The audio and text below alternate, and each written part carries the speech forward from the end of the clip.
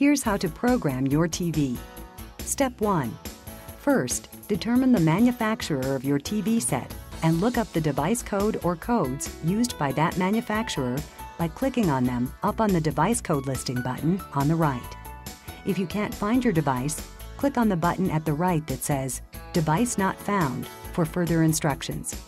If you do find your device, write down all the possible codes on a piece of paper. You can press pause now while you do this, and then press play to go on to step 2.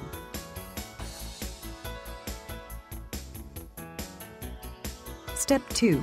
If you look at the top of the UR4U MDVR2 remote, you will see 4 buttons labeled AUX, DVD, TV, and CBL. Press and hold the TV button and the OK SEL buttons simultaneously for at least 3 seconds. The TV button will light up and stay on for 30 seconds. This indicates that remote is waiting for the device code to be entered for the TV that we are connecting to this button. Step 3. Turn on the TV manually or with the original controller. Point the new remote control towards the TV and enter the device code. If you have more than one device code on your list, start with the first device code on the list. Slowly enter the 3-digit device code, 1 digit at a time. You have 30 seconds to enter all 3 digits. If the code worked, the TV will turn off. Step 4. If the TV does turn off, test to see if the device code you entered will control the device. Point the remote control at the TV and press the power, volume, and mute buttons to see if they work. If the TV is off, it should turn on. You should be able to control the sound. If the TV turns off and on and the volume and mute keys work, then you have the right device code and you do not need to try any other codes.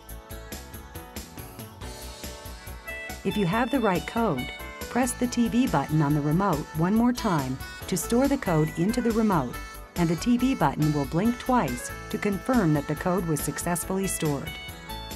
Step 5. If the TV did not turn off or you could not control the volume or mute, you need to repeat the same sequence for each of the device codes on your list until you find the one that works. Remember, press the TV button and the OK SEL buttons at the same time and hold for at least 3 seconds until the light under the TV button lights up. Enter the next 3-digit device code on your list and see if the TV turns off and the volume and mute buttons work.